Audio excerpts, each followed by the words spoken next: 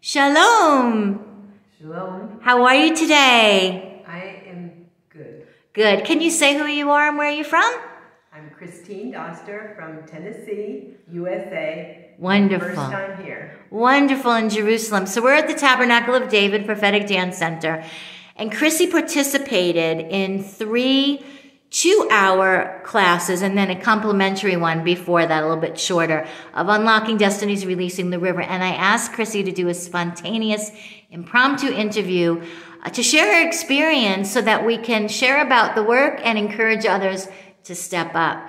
So you completed the course yesterday. Can I ask you, why don't we start here? What stands out in your mind the most when you think about your experience in the class? Just a freedom to just be who I am, okay, and to respond to who I dare to believe that God is saying I am. And I've never had quite this victory. Wonderful. We're just going to get into more specifics now. So the class started with a long, loving, luxurious warm-up because the floor acts as our partner, so to speak, our springboard. What was this warm-up like for you? We'll probably keep saying the word freedom because I just embraced it. It just felt good to stretch and to move and like you would not do ordinarily. Right. So it was out of normal movement and it was invigorating. Wonderful. Wonderful. How about all the sounding that we did all throughout the classes?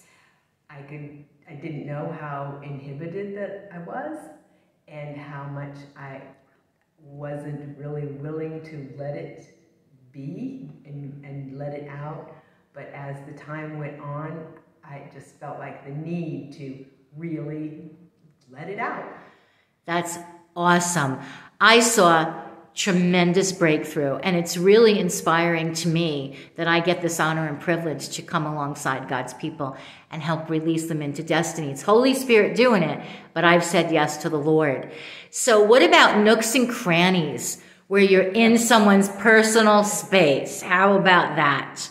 That just, at first it was really awkward, and then it was just inviting and okay. And I did it with people that I knew and people that I didn't know, and it was okay. I mean, if somebody would have told me that, I would have thought, no, this is not good. Exactly. That's the consensus to most everybody, whether it be man or woman. Of course, we would have married couples work together, men and men and women with women, because you're crossing over a person's boundary line, so to speak. And the reason we do it, it represents being interdependent in the body of Messiah, where we're not like independent, where we're an island unto ourselves, and we're not codependent, where we're overly dependent, but we learn how to shift our weight. We learn how to carry each other's load, so to speak. I like to liken our dance with the Lord with our life with the Lord. So one kind of spills over into the other. Yeah. What was it like for you, the sound scores, where we had no music recordings and you were actually the music recording for your dancer, your partner? That was also very freeing because I could just make whatever sound just came to my mind. I felt very free to do that, and I didn't have to make sense. Usually I tried to make sense and put it together, and just let it come out, and it was okay. It was just a safe place to let it was okay. And what quality of sounds were you making that are the ingredients of dance? What's the slow and continuous?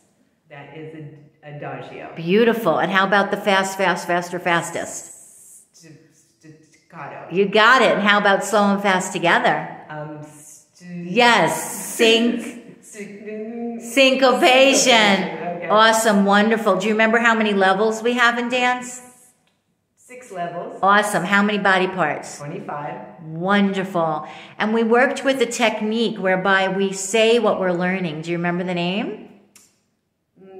Call and response. Exactly. Okay. And how about the one where we listen, see, and do? What's the abbreviation? LSD. LSD, right? It's kind of meant to make you chuckle. Listen, see, and do in the spirit. Yeah. The prophetic dance, as I understand it, is simply wanting to dance honestly before God bringing forth the heart of the Father, like anything in the prophetic.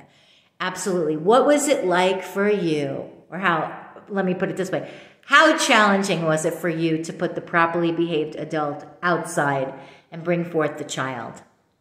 It's my heart to want to do that. I work with children a lot just so they can bring it out of me, because they can teach you so much. Yes. And I just love kids' attitudes. And I really have been wanting to free other adults, and particularly women, just come and have a good time. Just, play a game and just get outside. And so I think that this is just going to help me free up other people too. Although I know there's so much more I could know, and so much more that I can develop. But I really am looking forward to the videos that I can take with me. Great. You're on your YouTube channel. It was like, yes. Great. Your repetitiveness has been a blessing, because you just learn no effort, but just you make it easy to learn. Amen. That's so wonderful. The Lord gave me a word that I was dancing His people into destiny, praying them into destiny, speaking them into destiny. And so that's my passion. And so when we come as a child to our two innate gifts, the voice and the body in motion, as a child, that's the key. Shackles fall away and we are thrust forward into our divine supernatural destiny. So I'm so happy to hear that. So how do you feel, like, just body, mind, soul, and spirit? How do you feel as a whole person after this course? Like, how do you feel? What's your takeaway? What's your takeaway of this experience? Well, this particular experience probably has been one of the number one, I will say, instrument used to open my heart in ways that haven't been in years. Wow. I think even open it to my heart to even trust, like my husband. Wow. That he really cares, and to trust that other people really care. Wow. And what they say, they mean. Yes. And it's a trust thing. And so I can understand I've closed myself off to even God, and not really even knowing, right, but knowing that heart just needs to be open. And He has such a beautiful way, just met me what I really love, which is to dance and be free, to really receive. Thank you. And it's taken longer than the average bear, because I haven't been willing to let that happen. But this right here, I mean, it's a group of things that have happened, but being able to dance, I just think there's just going to be more. I don't know why, I don't understand it. Amen. And you don't have to, right? You just follow Him one step at a time. Do you see how critical using your voice has been? Yes, and I also saw how uncomfortable it can be, but that's just, I didn't know it was so close. Yes. Yeah. Well, you're not unusual in that way. It's totally out of everyone's comfort zone, because we've received a message, like in every culture I've worked with, even men into the 90s, seemingly, married couples, singles of all ages from all different countries. There's a fear of hearing your own voice. There's a fear of lifting up your voice, because it's as if we've all received this message, shh, sit down, shut up, you have nothing of value to say. And it's much more challenging than stepping out in the dance. I truly believe that. How was it for you to dance to the Psalms? How was it for you to dance to the Scripture when I was being the orator? Remember in the beginning sessions where I was sharing the Psalms and then allowing space for you to respond with your voice and with your body in motion. What was that like for you? At first, it's a struggle to use my mind, and then just like the one or two key words, you could just act that out. It came, but not initially. Like first stepping out, it's like, oh, how do I do this? And so it became more and more easy. And I really think just I'm learning you can respond to the Scripture through many ways. Yeah, that's right. One of the ways. That's great. It's like, that is what I want to do, because responding is really showing you're alive, and God responds to us. That is good. Yeah. You really hit like a bullseye. We say in Hebrew, dafka, like bullseye, because our part in this dance with God is our responding. Like I wouldn't be in this land if I didn't respond when He said it's time to come home to Israel. So our part, we tend to play it down. It's a huge part. Responding is huge. And it shows that we're alive and we have a full beating heart. Yeah. And it's been my experience, when you could be singing to God, but your mind is somewhere else. But when you bring the dance movement, the creative moving into it, you become completely present right here and right now. to God, to yourselves, and to others. And that's what God wants. What was it like for you when we did Moving the Telling? It was when you came out, I said enter, you came into the space, and you had to project your voice, and your voice inspired your movement, and your movement inspired your voice. Do you remember we did that? It's called Moving the Telling. We did that a couple of sessions ago. What was it like for you to just create your own story? Well, it really flowed a lot easier than I thought it was going to. Yes. When I was just free to let it go. I mean, even that, I don't remember there being much inhibition at the beginning, because it just, once I stepped out and just did the first step, and yes, the first voice, yes, that was free. Amen.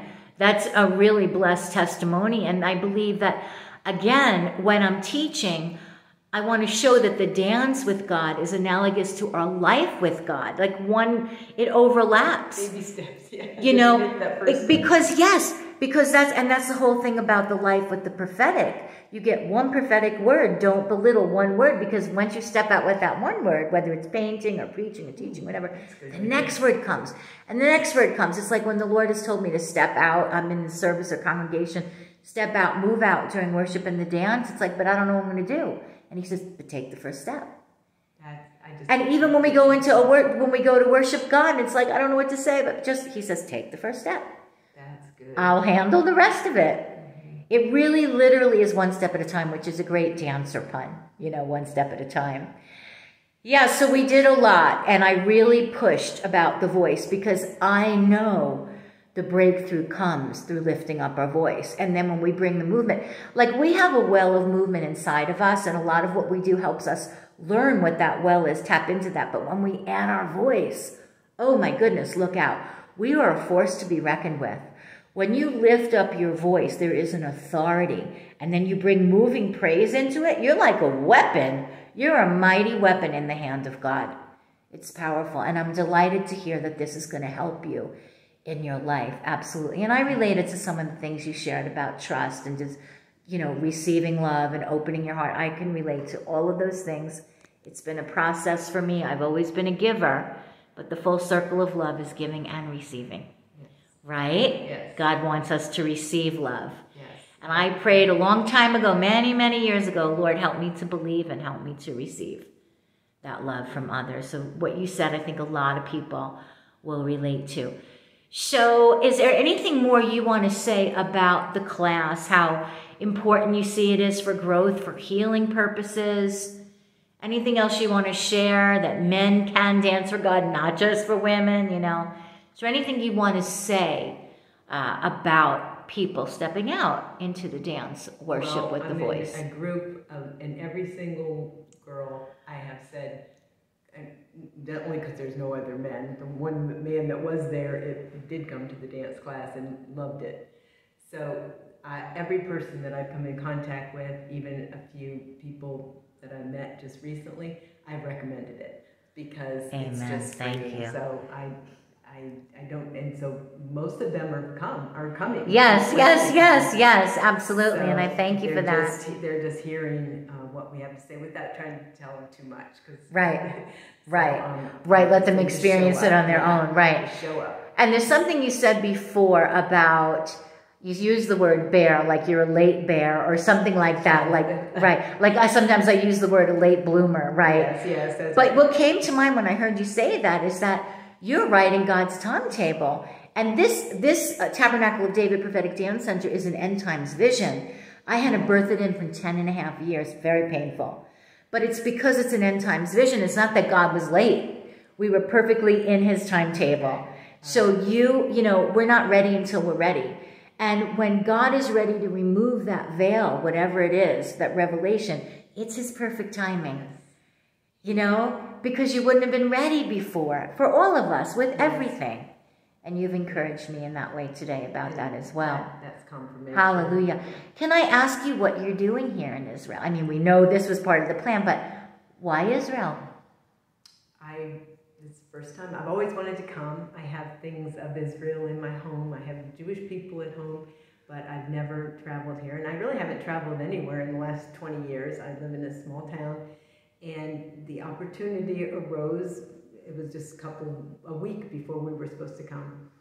And I can't really say exactly why, but I've come to know it's just to see the people face to face. Wow. To see what they really are thinking. Wow. How it's really affected them. Wow. I don't believe everything that I see and read good. on TV. Oh, that's good. And the people have come in contact with, and then I cannot tell you the kindness and the openness, and they just said, thank you for showing up. And it's like, wow. I have done some things like go to a kibbutz and help pick avocados. Oh, that beautiful. That was like icing on the cake. It wasn't just saying, even if you just showed up.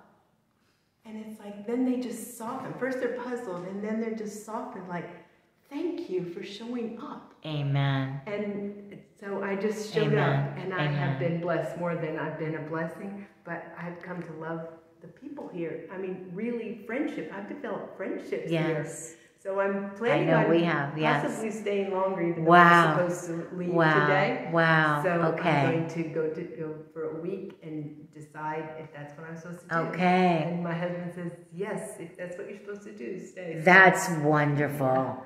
So, Chrissy, we want to bless you now. If you just want to lift your hands to heaven, I want to release a blessing.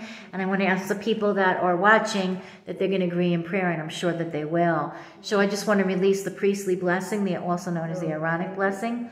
The Lord bless you, Chrissy, and keep you. The Lord make his face to shine upon you and be gracious unto you. The Lord lift up his countenance upon you and give you his shalom. B'Shem Yeshua Mishachayinu, in the name of Yeshua, the Messiah. Thank you, Chrissy, for sharing your experience. Oh, my pleasure. God bless you, sweetheart, from Jerusalem with love.